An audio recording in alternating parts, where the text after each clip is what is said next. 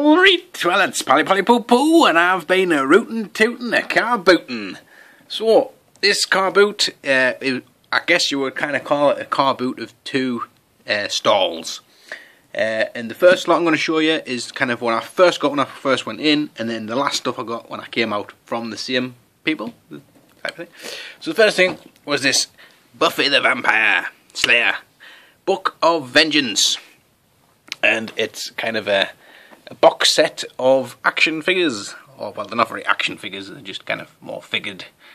And it's Anya, I believe, and you can see it's 1,825 of 5,000 limited edition.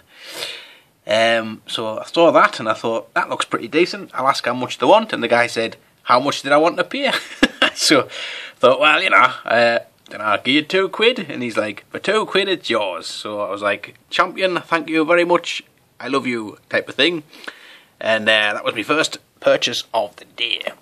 And then on the way out, he had like a load of these buses, you know, so we have these nice stagecoach buses. He had loads of them, and must have been like, you know, his big collection he's collected over the years and stuff. And usually when you're buying off collectors, they tend not to want to sell the stuff that cheap.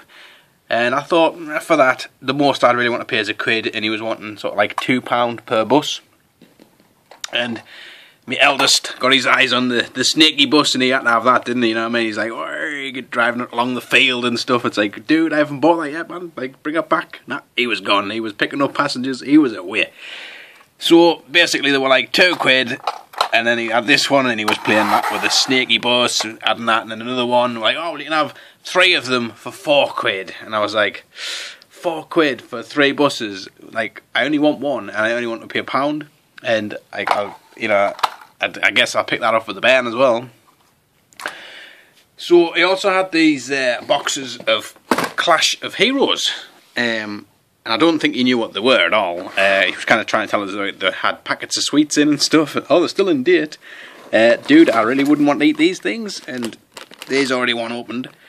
So he had these boxes. He had 2, and I was like, well, how much do you want for them? And he was like, oh, £1 each for the boxes. And I was like, oh, will you do them both for £1? And he was like, no, £1.50 for both of them. And I thought, right, oh, so picked these 2 boxes up. I picked the 2 buses up, and I gave him £3. So, and he took it, and he was like, right, oh, bagged it up, and off I went. So I thought, right, okay. So kind of, he wanted £2, £2, £1. So he wanted £6, and he took 3. So it just goes to show you, you know, car boot sales basically just tack the mick, and generally people don't mind. Or they might mind, but they don't chase after you shouting and screaming and calling names.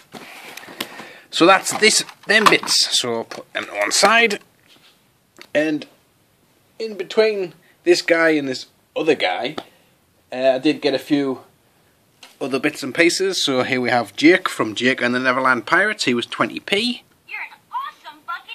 Thank you very much, Jake. What is that sneaky Captain Hook up to? Exactly, we've no idea. Sneaky Snook Captain Hook. And this Professor Z from Cars 2, so his eyeballs change. So I think he can turn his mouth round as well. I don't know if his mouth's supposed to work at the same time, but there you go. He was 20p also. So that's from McMissile. And then there was somebody selling. They had a box of toys, not a great deal in there, but they had these Chicken Run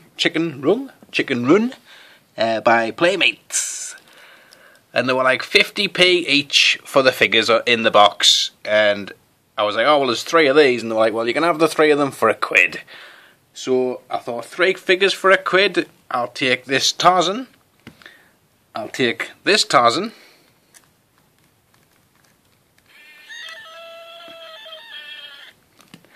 and I'll take the Superman as well. So that was £2 for the 6 of them, which, you know, it's a bit more than I wanted to pay, but, you know, when there's toys there, you've kind of just got to pick them up. So then, here is another stall I went to, and I got a fair amount of stuff, to be fair.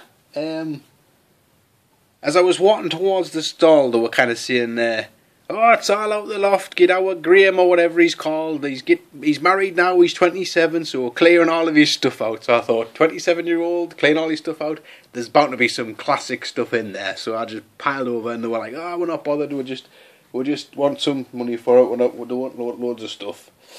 So, these all were 20 pence each. So I picked up the bad guy from the Toxic Avenger, not Toxic Avenger, why do I keep saying Toxic Avenger? It's Bloomin' Captain Planet. And they got Shadow from Gladiators, the Royd Scandal one there, and then this one who's a competitor, although he does look a bit like Vince McMahon. You're fired. This bad guy from The Littlest Vampire, is it? The Littlest Vampire? Can't remember. A Predator figure. The obligatory Star Wars vintage collection figure. He needs a good clean up, this guy. But again, for 20 pence I'll pick up an army, build them guys all day long. G1, I believe it's Thrust, this one. So, not bad. Obviously missing his wings, but apart from that, he's in not bad nick. I had to pick this guy up, this really awful, random looking pirate. He's so bad I can't see any markings on him whatsoever, but I mean that's right up my street. I love all that. Look at his teeth. And then one of these kind of knock-off Masters of the Universe figures, even come with his shield and his armour. And he's gorgeous actually, and I do particularly like his purple eyebrows. And is it just me, or does he look like Frasier? Hello, Niles. It's Frasier Crane. I'm listening. So they had that, and then this was in the 20 pence bucket, but it's just a massive clear zip bag full of stuff, and I did see a muscle man in there. There you go.